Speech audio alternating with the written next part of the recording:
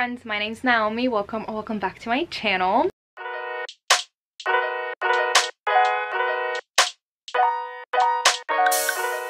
So welcome to a week reading vlog. I haven't done a reading vlog in a while, I think since like February, so I was missing it. I wanted to do a reading vlog. I'm in a really big reading mood and have an exciting week ahead of me, so I just wanted to vlog.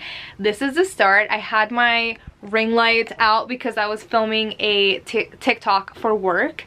Exciting. So I figured I would film my intro here. So yeah, like I said, I have a really exciting busy week ahead of me and an even more exciting weekend, but that will be a completely separate vlog for the weekend. I'm going to be seeing Taylor Swift and that deserves its own vlog, so it'll be worth the wait, I promise. But yeah, I've had a pretty busy day already went to the gym. I had an interview for a magazine here in Cleveland. They wanted to interview me about my booktube, bookstagram, all of that. And I've been working, so yeah, that's basically what I've been doing all day. I may be going live later for some reading sprint on my channel. And the most important thing, what am I currently reading? I am currently reading I Have Some Questions for You by Rebecca Makkai. Really enjoying it. I will talk a little bit more about this later, but I just wanted to say hello. I'm vlogging and yeah. Also, I've gotten a pile of books in the mail that I haven't put in any video, so I will be talking about all these books later. They're such random, chaotic clips, but I wanted to show y'all my little book vase, and I got this little flower arrangement and I put it all together, really cute, and I just wanted to show it off because it's a book. Hi friends, so it is now 7 p.m. It is still Monday, June 12th, and I just made a little caramel cappuccino, and I'm just gonna go through that pile of books that I showed earlier and give you a reading update. So earlier I mentioned, if I could grab it, that I was reading I Have Some Questions for You by Rebecca Makkai. This was my book of the month pick. I just finished it like 30 minutes ago, and unfortunately I did not like it that much. I'm giving this a 3 out of 5 stars. So if you don't know about I Have Some Questions for You, this is basically like a mix of The It Girl by Ruth Ware and If We Were Villains. So it's basically set in like a boarding school, and there is this girl that dies, and of course she is the roommate of our main character, and our main character believes that someone is in jail who did not kill her. So yeah, that's basically the premise. I didn't like it that much. I feel like this is definitely dark academia, but like I've said, I feel like I've read better of this premise. Like I've read better. There was differences in this one. Like our main character, she's a professor and she teaches film and podcasting, so there is like an element of podcasting, but not the sun, gosh. But the element of podcasting isn't in this book as much as I thought it would be. So yeah, this was a 3 out of 5. I didn't love it. I don't think the twist was that great. Wasn't too invested in this novel, so unfortunately 3 out of 5. It was okay, it was alright. And then I got a whole bunch of books recently from different publishing companies, so I wanted to come on here and kind of show them off because I feel like I haven't done that in a while. So first off, I got these 4 books from Macmillan. So I believe it was Fierce Reads, which is an imprint of Macmillan, and they're all for Pride Month, so they're all LGBT. Literally got these yesterday, so I don't know the premise for a lot of them. So the first one is Forever Is Now by Mariama J. Lockington. On the back here it says, I want to be brave enough to live in the moment always, with every piece of me that knows forever is now, tomorrow is never certain. Still have no idea what this what this is about. Ooh, it seems like our main character, not me finding that interesting, but our main character struggles from chronic anxiety. I tend to love books that have like anxiety representation, so I'm excited to read this. This one looked so cute that I want to read. Like, this is the next book that I want to read. We'll see if I pick this up next, because I'm honestly not too sure what I'll be reading next.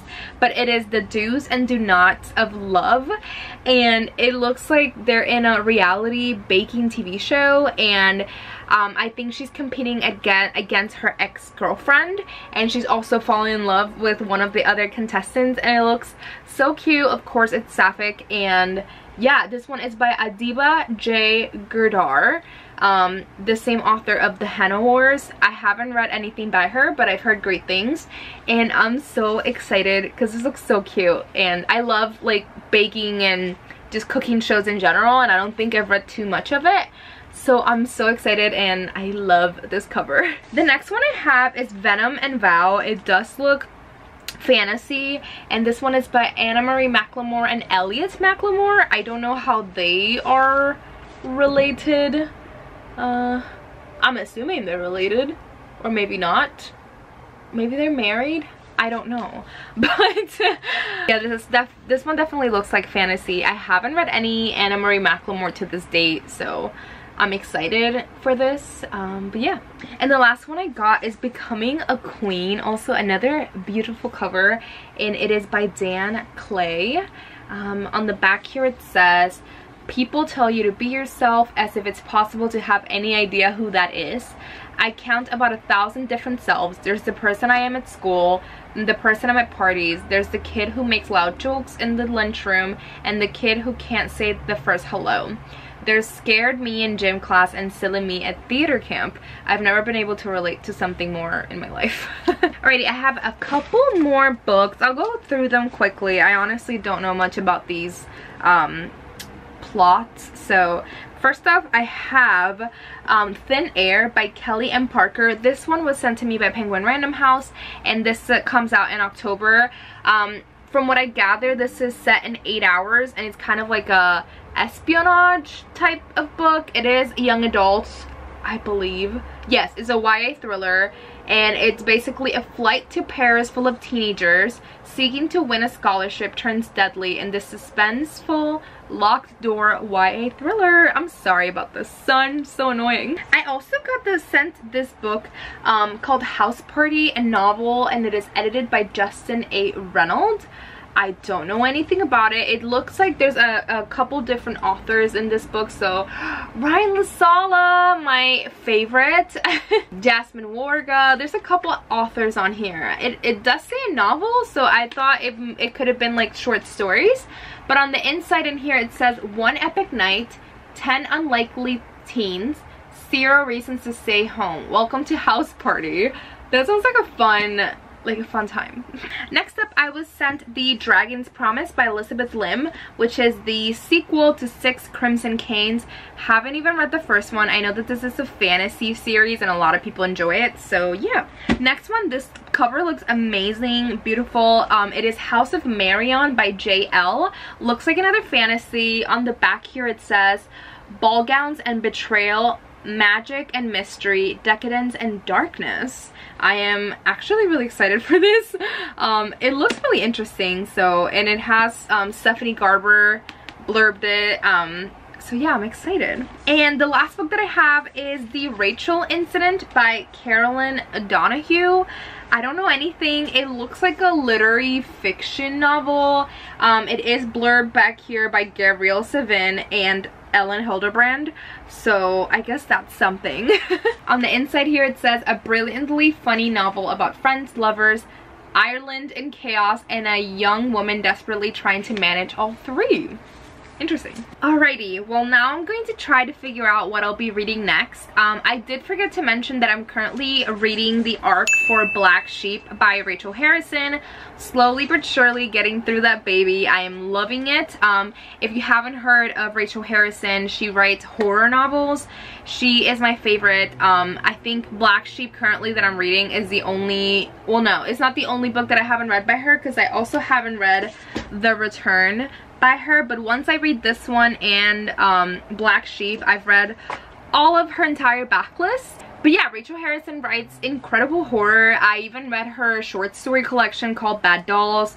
Incredible. Her female main characters are just the best, and every single one of her horror novels like features a female main character, so amazing. My favorite so far by her has been Cackle, which is witchy. She Has Such Sharp Teeth, which is werewolf kind of novel, and then this one, Black Sheep, is kind of hard to talk about, but is kind of culty-ish. So if you've ever seen Midsummer, the movie with Florence Pugh, that's kind of how I pitched this book. I am really enjoying it, but I can't really talk too much about it because there are little twists in here that I didn't know were coming, but I'm sure they're in the synopsis. I just didn't know. So I'd rather keep it more vague. But I have been reading this. I am about like 55% through this arc. So I am currently reading this, and then I do want to find something else to read during sprints tonight. Oh yeah, I just said during sprints tonight, like you know. I am going live in about an hour at 8 p.m. for live reading sprints. And I think while I wait here for an hour, I'm gonna film a recent reads video.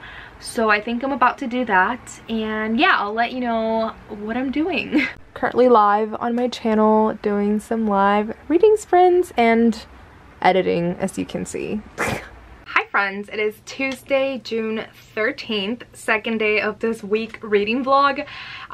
It is currently 8 p.m. I did not vlog at all today, but yeah, I just wanted to come on here, talk about what I read today and just what I did today. I didn't vlog anything, unfortunately. I forgot to, but I did go to work, and then after work I went to dinner with my friend Sarah. We went to this place called Pulpo and it was great. We went to Barnes & Noble. I didn't buy any books because I'm on a book buying ban, and the reason mainly why we met is because I'm going to see Taylor Swift this weekend, and she's been on a friendship bracelet making kick.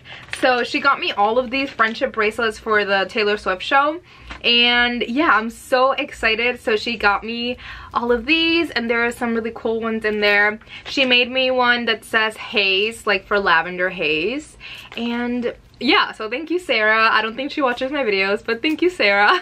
And then I wanted to talk about my reading because last night I ended up reading a little bit more after I did my little check-in last night. So during reading sprints, I ended up reading more of Black Sheep. So I'm currently, I think, about 60% in. I think I only read like 10% last night of Black Sheep by Rachel Harrison.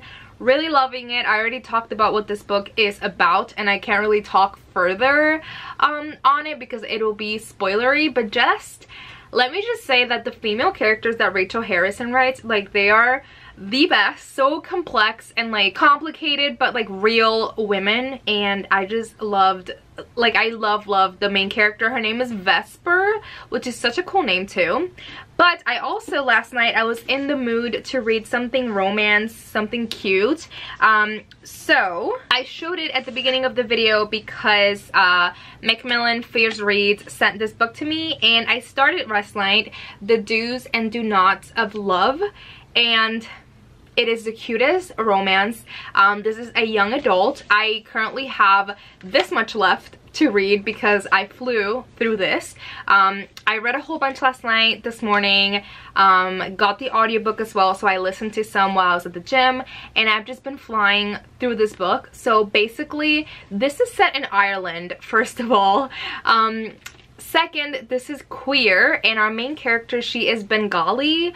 I didn't know too much about the culture, so I've been learning a lot through this book, but this is basically a queer British baking show, like, romance, and it's young adult, and it's the best. So our main character is on a baking show, like a junior, like, teen baking show that is very similar to the Great British Bake Off, and there's a character that reminds me of Gordon Ramsay, and I think the author did that on purpose. And on this baking show, she is with her ex-girlfriend, and she just met a new girl. So there is romance in here. Her parents own like a donut shop, and she is the queen of puns, and it is funny, like super cute, and it's just the best. Like, if you love the British Bake Off, read this book. It's so good. Like, I honestly, I mean, I'm almost done with it, and so far it's a 5 out of 5. I really love this, so I definitely recommend this if you're looking for like a light, fluffy romance, Irish. Like, it has everything. And also, like, they talk about like racism in this, and also like fat phobic comments, because she's on like a reality TV show, so she gets like certain tweets from people like saying really mean things to her because she is from Bengalia or Bangladesh. I forgot, sorry. And because she is curvy and everything. So yeah, it talks a lot about a lot of different things, and the fact that she's queer also, it's like, it's given me life, and I truly am loving this. So 5 out of 5 like at this point in time, and I don't think it'll be bad, like a bad ending.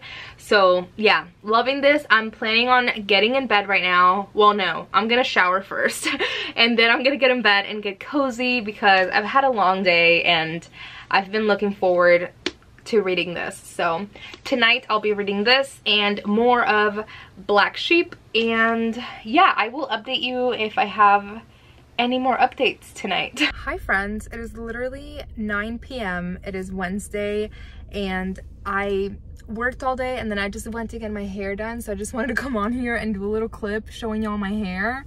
This side my bangs look crazy, but it looks really nice. I got layers, and my highlights, you can't really see them because it's dark and like it just got done, so it'll be lighter, but I got layers and I fixed my bangs and some highlights. So that's my hair. I'm about to go upstairs and shower and get ready for bed and tell y'all about my reading. I am currently reading 2 arcs, but I will tell you more in a minute.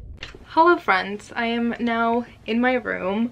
Here's my hair. You can kind of see in the light a little bit more of the blonde and the layers and stuff. My bangs are like a little crazy right now, so I have to fix it. Like, I have to style it the way that I style it myself, but I'll do that tomorrow. But like I said, I wanted to give a little reading update. So yesterday I was talking about how I had started The Do's and Do Nots of Love by Adiba Jaigirdar. I'm sorry if I'm saying that incorrectly, but I finished this last night, like super late, and I gave this a 5 out of 5. I loved. Like I said, our main character is plus size, she's queer, she is Bangladeshi, I forget how to say it, she's from Bengali, and it was just the cutest romance. It is pretty wholesome, and it talks about a lot of different things like fat phobia and racism and stuff in a really like cute setting also, which was like a baking show out of all things. And I love that there is a specific romance trope that I usually tend to not really love, but I really loved it in this book. And overall it was so cute and so much fun, and I like really liked it, so I gave it a 5 out of 5. And now, like I said earlier, I am reading 2 arcs. So I got a confirmation email that I got the arc for the Summer Girl by, oh, I already forgot her name. So The Summer Girl by Elle Kennedy. I got an arc for this and I got the confirmation email yesterday, so I'm like, let me start it. So I'm currently reading 2 arcs. So I'm reading Black Sheep and also The Summer Girl, and I am, let me see how far into The Summer Girl. I am 39% into The Summer Girl and I am 70% into Black Sheep. Black Sheep I've talked about, so now with The Summer Girl, this is the 3rd book in a series, and I didn't know if I had to read it in order to understand, but I was told no, so I started this. So far I haven't been like confused about anything, so it seems like it's definitely like a standalone. I am like, it's fine, it's an okay book. This is definitely not my type of romance. It is pretty explicit. I feel like it definitely like objectifies women, and I honestly, that's why, one of the reasons why I really don't like male POVs and romances like this that are really like explicit and like a little bit spicier, because they tend to be a little crude in my opinion. And also with the girl, I feel like she also, the way that they talk in these spicy romance novels is just so unrealistic to me. I don't know, like, I don't know if I grew up a different way, but it's just really unrealistic. And like in this book so far, all they talk about is how the main character, the girl, she is like, her family's rich and how she has big boobs. Like, that's all they talk about, and it's just really weird. And then when you're in the point of view of the guy, he's just talking about how he can like appreciate a nice rack, and I'm like, how is that not objectifying women? And like, how am I supposed to find this funny? Like, I just don't. in my opinion, that this is why I don't read these type of romances, because I don't like them.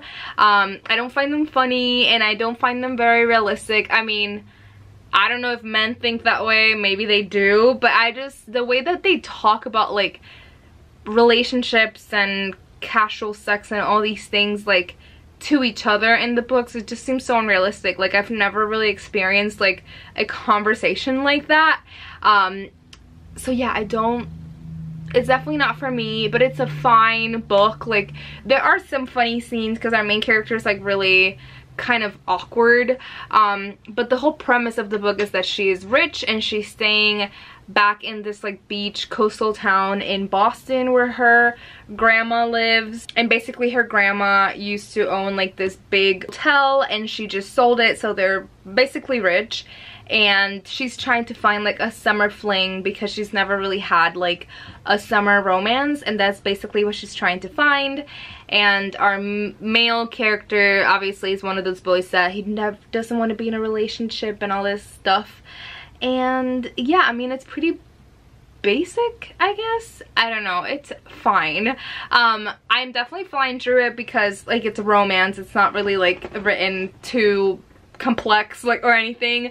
I know I sound like I'm really shitting on this book, but like it's fine. Like, so far it's like probably like a 3.5, 3.75 maybe. No, that's too high. Maybe like a 3.5 on the higher end. It's alright, but yeah, it's definitely not for me. I know that a lot of people love like these type of romances, and I've never really enjoyed them. And yeah, for Black Sheep, I've talked about Black Sheep and I'm loving it still. I'm 70% in. I need to like really sit down and read that one. I feel like I read that one slower because I just don't want it to end, because after I read Black Sheep I have The Return by Rachel Harrison, and then I don't have anything until she publishes something else. So I'm basically fucked.